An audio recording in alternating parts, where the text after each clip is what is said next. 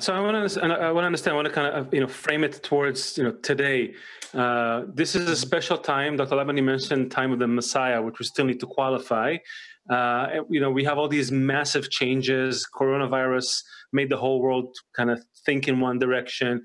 You have this rise in anti-Semitism. Where is it going? How do you see it getting better?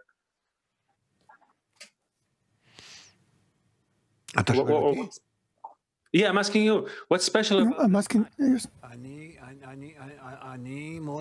I am very happy that I'm living at such a time when even the forces of nature are beginning to force us toward a general integration.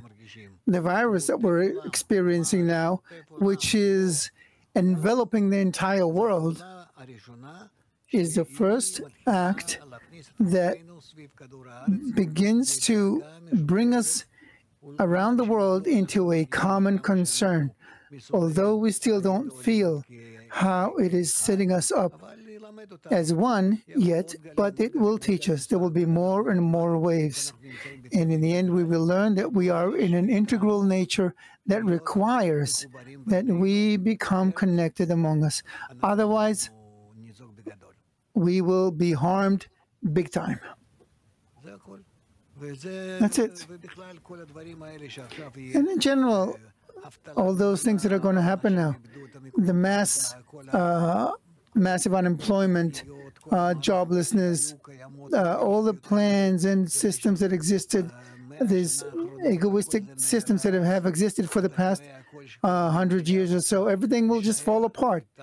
Everyone will have no jobs. What will happen with us is exactly what we will need. This is what we'll have, just to exist physically on Earth.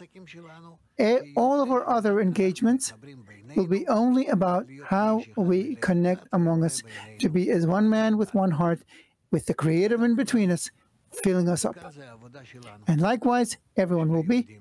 And this is our work, the work of the Jews, those who think they are Jews, those who are drawn to it.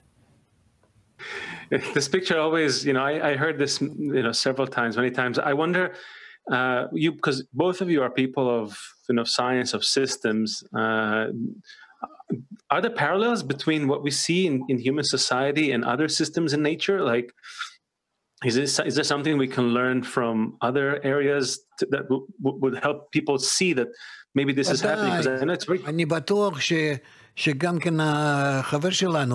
Of course, I'm sure that our friend will also observe it from within the system. We are all in one system. It's a circular system, an integral system that has to achieve internal balance. All of us, all people, including the still vegetative and animate, we are like the entire universe. Everything has to move toward internal balance, and it can't happen unless we are all connected, and there can be connection only through mutual attraction, mutual connection. And here we have to rise above our egos in order to do it. And then we understand that our ego was not created for no reason. Yes, I've created the evil inclination, which is what the Creator says. On the contrary, He created it so that on top of it, we'll be able to set up our connections in a way that love covers all the crimes. And here is where we come out to a new state, when all of humanity finally achieves its final realization.